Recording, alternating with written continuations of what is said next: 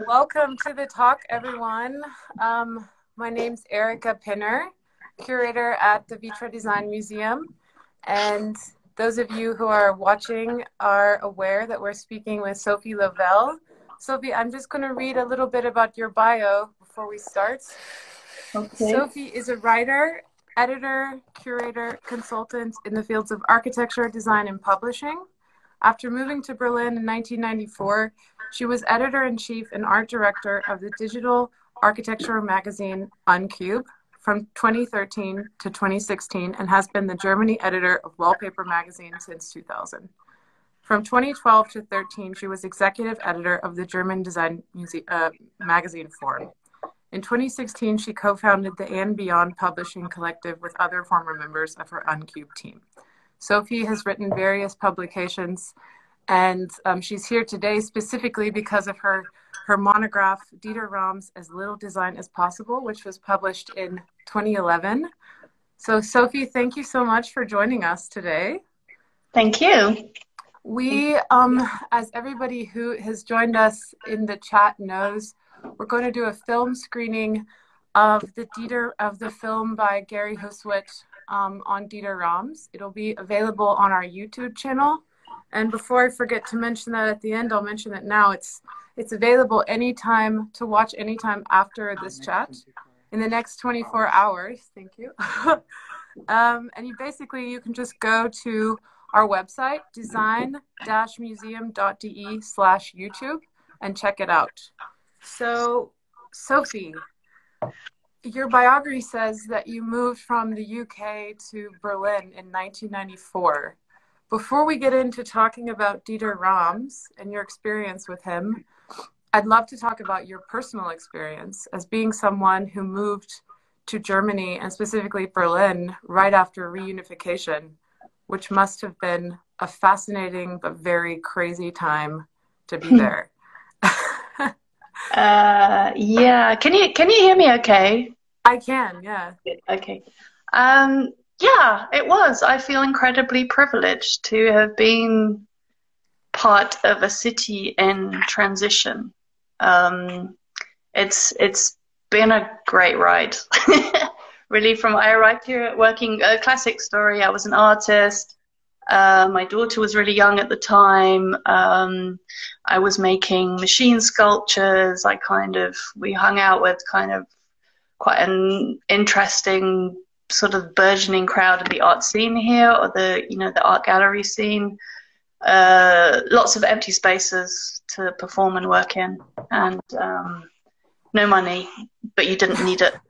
That was a time when the rents were like cheap or nothing, and it was great. It was a great time, and it was quite. I actually started writing to earn money because art didn't pay, and that's how I ended up bizarrely in the kind of young magazine Wallpaper, writing for them about architecture. And they said, "Yeah, sure, you can be our Berlin correspondent." And I thought, wow, I'll probably write, like one or two stories about cool GDR buildings, modernist buildings, and then,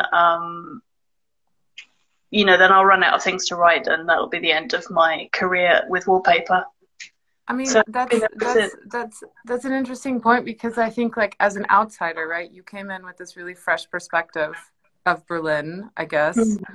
Was it something that you found yourself, speaking to German colleagues from both parts of Germany, now reunified, and you were kind of more interested in things that for them it was just really blasé, or they like design and architecture from the East specifically, or was that something that there already was an appreciation for that then? It was kind of interesting. It took me a while to kind of get into architecture. I don't have an architecture background, and design, I kind of fell into it more. There was a big language difference. I really noticed that the kind of arriving in Berlin, I really needed to speak German, because the former East Germans that I knew a lot of them didn't speak English. Their second language was Russian. And it was really interesting looking at that difference between authorship as I started writing. You know, it became, as I learned more about German design and started writing about German design, it was essentially kind of West German design, and the same with architecture. And if I tried to, you know, if I would write about a building that was built during GDR times, I would be like looking through what little literature I could find, and I kept thinking, well, who's the architect? And then, you know, you just get listed this kind of basically, you know, the group of people that built the building without names. It wasn't a, you know, this kind of making. It wasn't the star designer kind of quality. That No, kind of not more, at all. It was yeah. a collective effort. And, Right. you know, this is still, you know, to this day, now they kind of sift it out and you'll get a named architect for something like the television tower. But it was always put down and acknowledged to be a collective effort, which I think back then it was really annoying. But retrospectively, it's thinking, you know, as a writer, it was really annoying. But retrospectively, it's so much healthier in a way with this whole kind of, you know, figurehead treatment of people who actually represent collective effort. It's interesting because we interviewed Dieter Rams, like a really short interview for the exhibition catalog, which you're going to get soon. You'll be one of the first people to get. But we asked him, you know, like, is there anything similar between kind of these collaborative efforts in the GDR with, for example, the teamwork that everybody always talks about at companies like Braun in West Germany? And he adamantly was against that notion. You know, he was like, no, not at all, because in Braun, or at Braun in West Germany, there was kind of this, you had to have the focus on the individual. At the end of the day, like, it was a big teamwork, but it was a focus on kind of entrepreneurial spirit, which is something that they didn't have at all in the East. And so he was really adamantly against that. But at the same time, I thought it was interesting because in the preface of the book on Rams, you talk about how he was really not interested in having focus on him as kind of this star designer or like another book about him. Do you think that's like, is that really how he sees himself? He doesn't think that he's kind of a big protagonist, star worthy of, you know? I think it's a bit more complicated than that. I probably, for, you know, people who know the work of Jonathan Ive, for example, I think that would be a really good analogy, and that, you know, I don't know Jonathan Ive well at all. I've interviewed him a couple of times, and he very kindly wrote the intro to my book, but he's the chief designer of Apple, or ex-chief designer of Apple. And very, very similar kind of types of personality, I would say. Dieter's incredibly shy, you know, a really shy person. But he started at Braun in 1955. They went from, you know, he was an intern, and that was the time. So in 1949, there was an exhibition with in the States, in New York, a trade fair with German products, and the German products were just slated for being really shitty quality, really bad quality.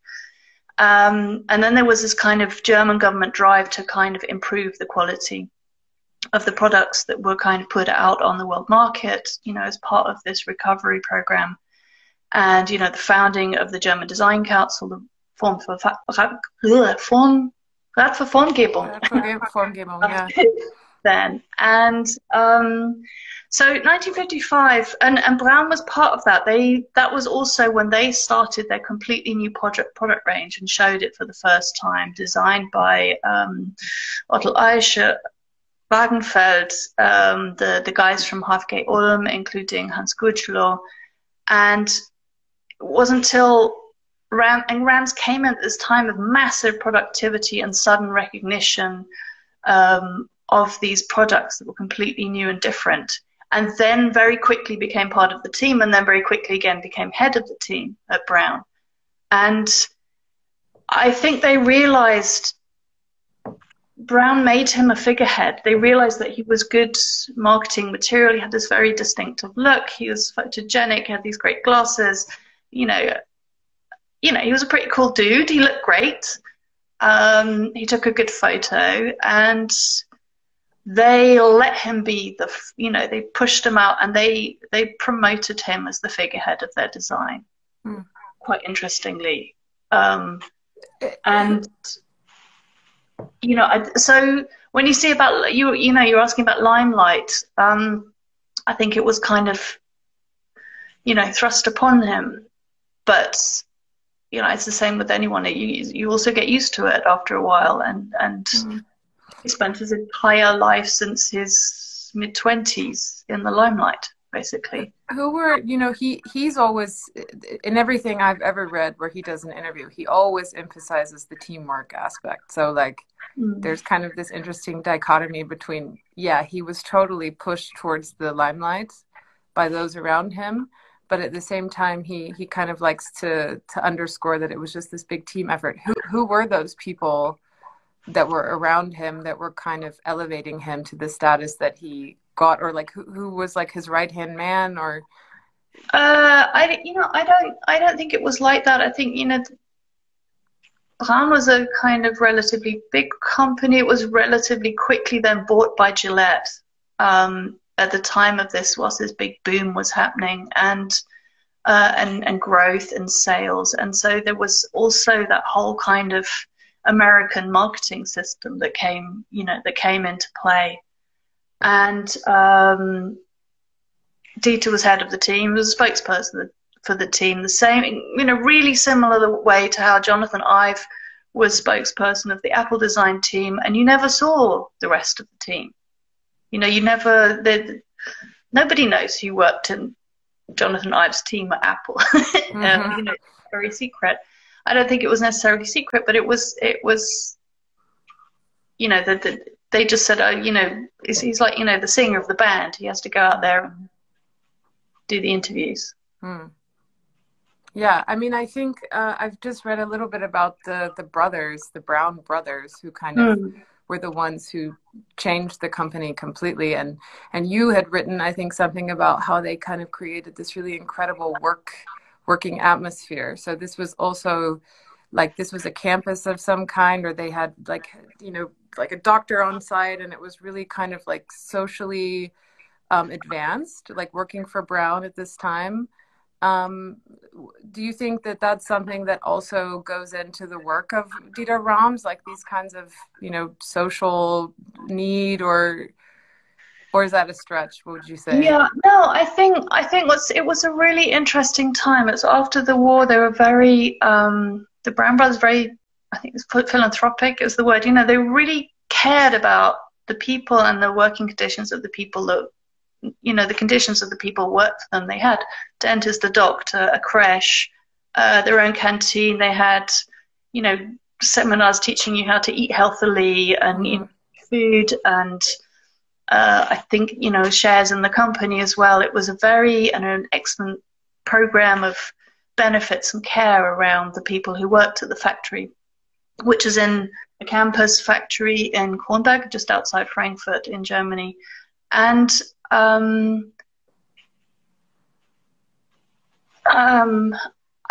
what was the thread? Tell me again. What were you asking? Yeah, the thread was kind of this idea that, you know, what Dieter Rams was working on and what Braun was producing was this finished final product.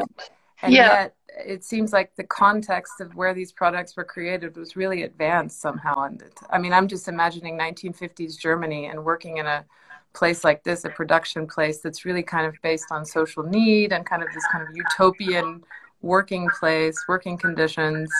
I just wonder if any of those kind of principles kind of moved into the way he saw products, or the way he worked. Very much so. In that, like Erwin said that, you know, a good product should be like, you know, a quiet butler who kind of stood in the corner and kept out of the way, but was there when you needed them. It's kind of a slightly antiquated kind of example, but it really makes sense that it was a good product should not sort of shout, but it should be like totally reliable and totally there when you needed it. And that was very much the principle that they were designing for. They were also very keen on this new kind of democratic design that they talked about, something that was allowed the user, the human user, freedom, that gave you freedom, that didn't restrict your movements. That's the idea of it being Dieter's furniture that he started making with Vitsu in the kind of right at the beginning of the 60s, right in the middle of this booming design that was going on at Brown that he was doing, is modular. And, you know, it was a modular system. He started making modular systems with the Brown stuff, especially with the hi-fis, for example. And it all fitted together, you know, it was all components that could be taken apart, put together. This shelving system that's behind me here, the 606 shelving system, it's designed for you to be able to keep it your whole life. And if you move house, you take it down, reconfigure, and make it fit into different shapes and spaces. Has that been the case with you? Yeah, although I haven't moved since been installed. So once you have your 606 up, it's hard to want to leave a place, I think.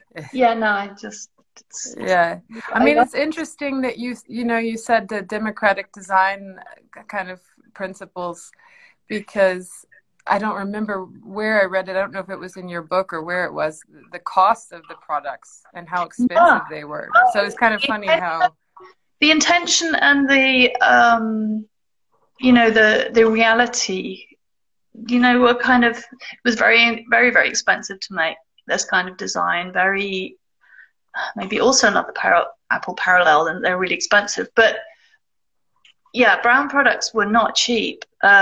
This Brown stereo system cost as much as a medium-sized family car, if I understand. Wow. It was really expensive. Yeah. Pitch 2 was very expensive.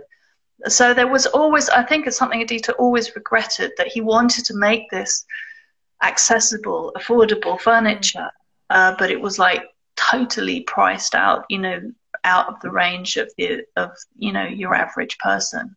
That's also interesting when I think about the exhibition, because, we are comparing East and West German design. And what's so interesting is that from the East, so many of the products that we chose to exhibit won't be familiar to people who grew up in East Germany, because they were made primarily for export. And I think I always just assume that everybody knows Brown and everybody knows Rams. But it's not what you're saying, kind of, is it's not because they owned them, because they were kind of out of reach for a lot of people, it seems. Like, people just couldn't afford them. And so it was not an accessible kind of luxury. But not necessarily, in other ways, it's, yeah, okay, maybe it's also a pretty kind of white Western middle class thing, but it's, a lot of people that I talk to, who work in, or since I made the book and started writing about Ram, saying, I had the coffee machine, or my dad had the razor, or with, I actually also grew up with the alarm, the little alarm clock. My dad bought me one when I think I was 12, and I think I'm on my third one now that they've kind of broken, which is not bad, like half a century of the same brand. Like, I don't think waking up with that distinctive Brown beep of the Brown alarm clock. Sound design, also really interesting. I can't imagine not doing it, really. Yeah. No, I didn't grow up with any Brown products, so I wasn't as fortunate, but and I still don't own anything. But it's so ubiquitous. I mean, I think everywhere you look, you know it. And you know it also from, like you've mentioned a couple times, you know it from Apple products, because you can just see the relation. I mean, it's so connected. Like, for you, everybody always talks about all of the innovations that Brown, but specifically Rams, offered to the company. You did a whole book on his work. Like, for you, what's kind of the stuff that is the most innovative? Like, what's for you the stuff that or the aspects or the design kind of details that you always are shocked at how incredibly like maybe newfangled that was for the time, or just like I think special? it really blew me away when I first started looking into Dieter's team's work and the Brown products. Generally, when I think the thing that really amazed me was the kind of evolution of the stereo systems, and that a design team like Gougelot and Rams, it kind of varies. The first ones to put a perspex lid on a record player. Yeah.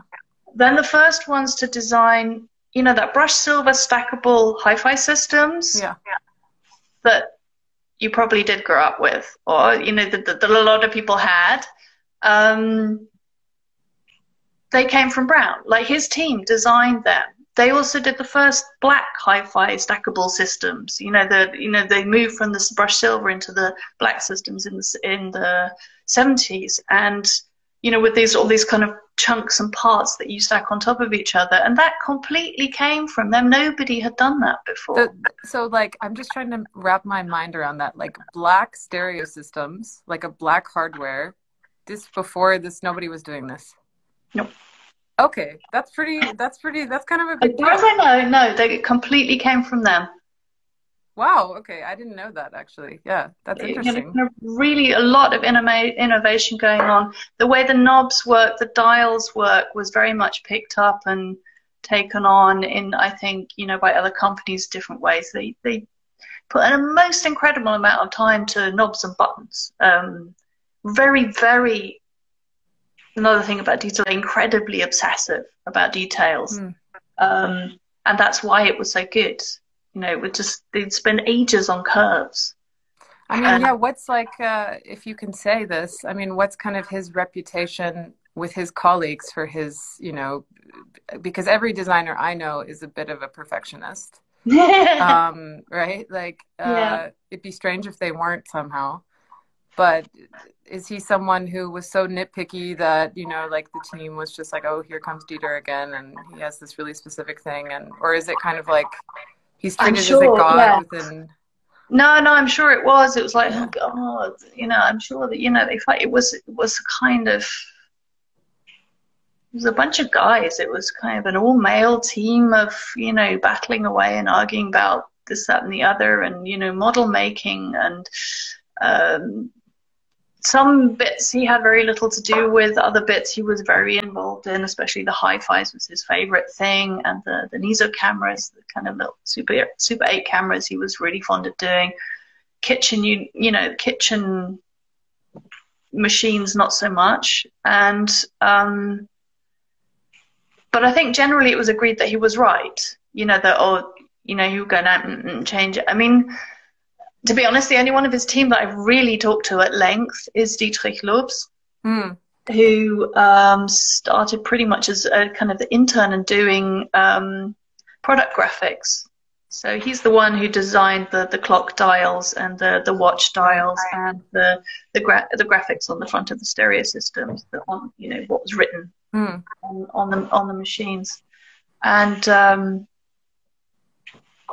he completely trusted Dieter. He was like, nope, he knows. There was, it was a really sort of classic kind of quite lovely relationship there. I guess, like, you said this kind of at the beginning. I don't know if this is verbatim what you said, but I guess the point is that West or German design is kind of synonymous with West German design, and also with Dieter Rams, really. Because if you go to any publication and you read, if you go to a publication about, like, for example, the 1950s or post-war design, you go to the little part where it says Germany, and then the first chapter is Braun or Dieter Rams.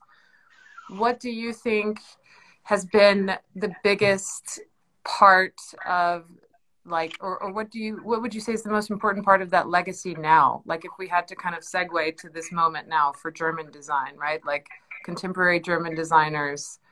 What are those things that you have a lot of experience working in design writing, and you work a lot with contemporary designers, and what do you think is something that has been the biggest inspiration to them from him? quite honestly, this whole idea of German design is completely outdated now. That's not, you know, it's something that could, you know, you can apply to the time period of your exhibition. But, you know, this kind of nationalism when it comes to design or architecture or making things of any kind it's just not really relevant. It's the way designers work, students work. It's a hugely international thing. Right. With lots of people traveling, lots of different influences coming from all different directions. So throw that German design thing straight out the window. Then maybe throw products out the window, this idea that design is products.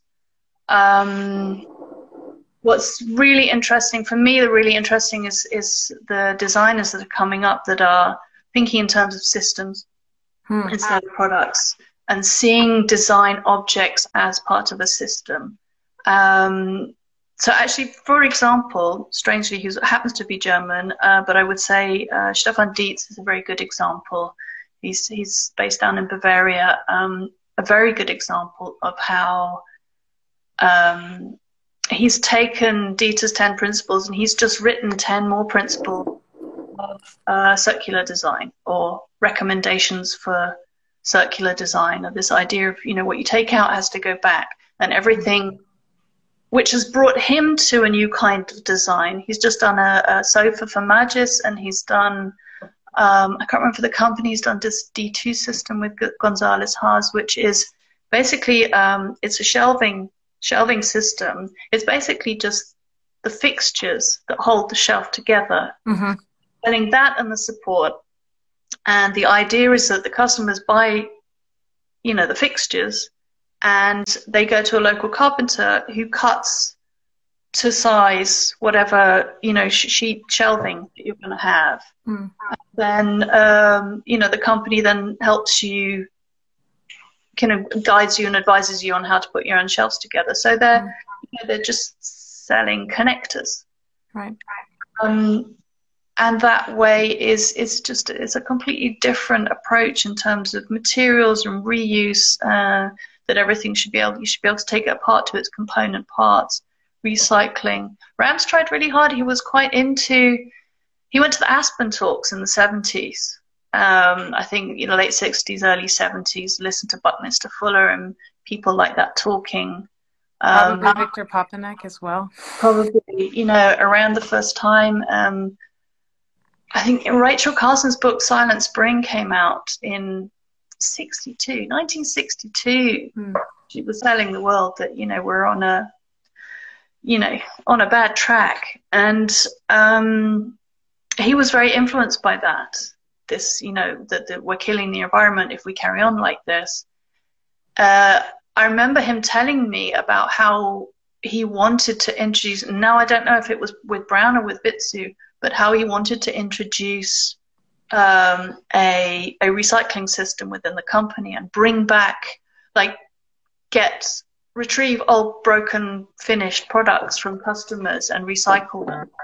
And was told that, you know, it couldn't be done. It was too complicated and too difficult. Probably could do it now. You know, the logistics is there and companies are starting to do it. You can send your stuff back to Bosch now, for example. Bitsu does it. Bitsu sticks very much to his principles of,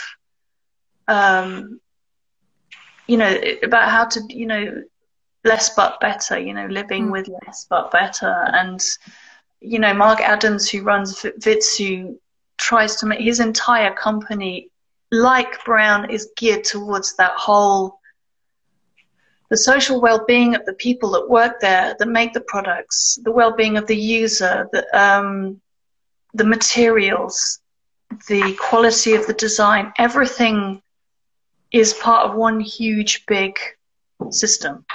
And it's acknowledging that that system exists. Well, so I see that, you know, you live with Dieter Rams at home. It's behind you with the shelf. If you had to pick your one, I mean, you know all of the objects really well that he created, the products, lines. Which of his designs would you say you couldn't really live without if you had to pick one?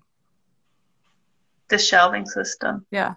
I think Jasper Morrison, I think, called it the end game of shelving systems, and in shelving. And Do you know, I really hated it. When I first saw it, I thought it was horribly masculine and cold, and I adore it. You know, Yeah, I mean, we have it in the exhibition, and I think it doesn't have anything on it, so it's kind of like it's very sculptural looking on the wall with nothing. And when you kill it like this, yeah. it disappears. You know, it's also, you know, it's exactly going back to what, you know, Erwin Brown's kind of aim was. It quietly does its job really, really well. No, I have a great deal of love for this shelving system. Well, I just want to quickly show, this is going to be backwards for the people watching this, but on the screen. But here's your book. It's called Dieter Rams' As Little Design as Possible. It was published in 2011, I believe. And now we're going to invite visitors or viewers to tune in to the film, which you were also a part of, by the way. Yeah, by Gary Hustwit. So you appear in the film, and maybe you can just quickly, before we say goodbye, maybe you can quickly just share a memory from that experience of the film. Yeah, that was actually really lovely working with Gary. He called me in to interview Dieter in German, so off camera behind him, so that Dieter would be speaking in German. That was the idea. And then at the end of the days when we finished filming, he was like, "Oh, nah, Sophie, just sit down there in the sofa and, you know, I'm just going to interview you." And I was like, no, I'm not. I'm behind camera, and it'll be fine. It'll be fine. And so I had no idea that I was in the film until I was actually sitting in the premiere in Frankfurt with Gary on one side and Dieter on the other side, and kind of heard my voice coming through. I was like, oh. Killing himself laughing. He was just sitting there watching me, waiting. What did Dieter Rams say about the film? Do you know, he was very reluctant. It was the same with the book. He was like, "Wow, we don't need another book about me. Why are we doing this?" And then we said we could, you know, I convinced him. I think, Dieter, like, the young people need to know about your design principles. And you know, the same with the film. He's old, you know. He's like nearly 90, and he gets so harassed for interviews and stuff, and just he just wanted to say everything that he needed to say in one place, so that he could kind of be with his garden in peace and retire, basically. So I think Gary did that really, really beautifully. You know, it's really lovely, quiet, gentle film. He captured Dieter really nicely. Watch out for the scene in the, you know, in your Vitra in the museum with him talking about the products. He's funny. He's really funny. You mean the scene where he goes through and talks about everything he doesn't like? Yeah, he's yeah, it's great. It's like, everyone thinks he's this really stern kind of tough dude, but he's really funny too. That's so good to hear. Well, thank you so much for taking the time to speak to us and give us a personal look, you know, on Dieter. I feel like I know him a bit better now, having spoken to you about it. And I invite everybody who's on here to tune in. You can go to our YouTube page. It's again design-museum.de/YouTube, or you can basically just go to YouTube and type in Vitra Design Museum, and you can watch the film by Gary Hustwit on Dieter Rams. So thank you so much to Sophie Lovell, and thank you for everybody for watching, and take care, and we'll see you soon. Listen to music by Brian Eno. Yes, exactly. It's incredible music. That's so great. Enjoy the music. Bye-bye. Bye, guys.